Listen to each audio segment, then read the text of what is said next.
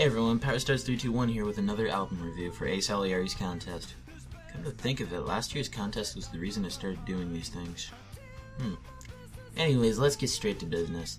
Today, we're talking about the second self-titled album by Weezer, more commonly known as the Green Album.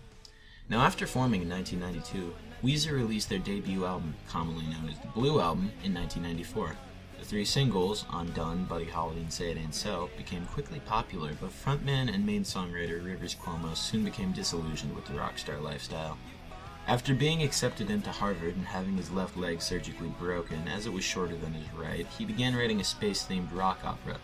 After that failed to come together, he reworked some songs he wrote for it, as well as wrote some new ones, and the resulting album, Pinkerton, near universally considered Weezer's best work and an extremely influential album for the emo genre, for better or for worse, was released. One problem though, when it came out it absolutely bombed. Fans and critics both hated it, and it drove Weezer to break up for the next 5 years. The cause of the failure of Pinkerton was a multitude of reasons, from Rivers not wanting any gimmicky music videos, like the kind that helped make them popular, to the first single release from the album being the extremely uncommercial El Scorcho, but either way, this extremely personal and experimental effort failed, and said failure greatly affected Cuomo's songwriting. The band got back together in the late 90s, and in the summer of 2000 demoed many new songs on a small tour, a group of songs that came to be known as the Summer Songs of 2000, appropriately enough. Fans were excited, but when Weezer's comeback album dropped, they were confused. Only one song from the summer of 2000, Hash Pipe, made it onto the album. Not only that, but this album was much poppier than Pinkerton, or even the Blue Album, and also very formulaic. Left the fanbase divided for years to come.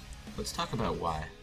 The album opens with Don't Let Go, an energetic pop tune that was literally banged out in a few minutes. Cuomo himself says he has no idea what the song is supposed to mean. Here is where many of the motifs that define a Green Era song come in. Harmonies by an overdubbed Cuomo, a guitar solo that follows the vocal melody, which, I might add, seems to be the only kind of guitar solo on this album, and a poppy, catchy, but ultimately shallow sound. Clocking in at 3 minutes, this is actually one of the longest songs on the album. Up next is Photograph, which is probably one of the poppiest songs on the album, yet also one of the best.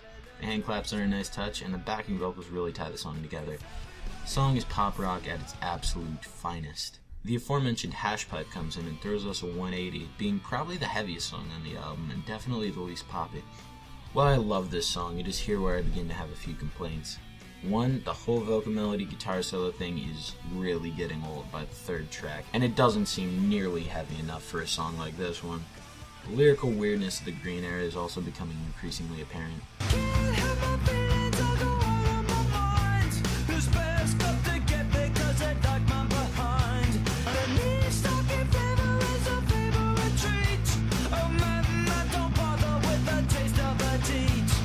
But overall, it's still a solid track.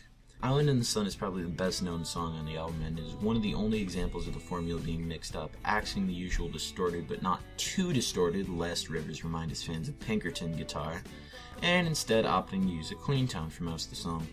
It's also one of the best solos on the album, which isn't really saying much, but copying the vocal melody actually works in this one. And Mikey Welsh's bass line, one of the grooviest in the whole Weezer canon, and so much fun to play. Wish he could have been bassist for more than just this record. Sadly, it's at this point that the album stops being well-crafted pop perfection and the common complaints become apparent. Don't get me wrong, I love this album. Some of the melodies and hooks in this second half are great, but that's just it.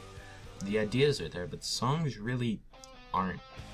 Knockdown Dragout is probably the best example of this. The vocal melodies through the whole song are absolutely gorgeous, and the harmonies complement them perfectly. But once again, we get a weak solo, and as pretty as the chorus is, it really does sound more like a pre-chorus, like it's building up to something rather than the thing the verse was building up to. And like I mentioned, even when I get the song in my head, I often end up singing the hook to something else on the second half with it, because the second half of this album just blurs together. Amazing hooks, but the songs, I don't know, something's obviously missing. The songs are good, but it doesn't feel like they're done. Many of the aforementioned summer songs of 2000 seem more complete, really, though they are less catchy, and after the initial backlash towards Pinkerton, Rivers wanted something safe. I'd at the very least say that this album is worth checking out if you can find it cheap.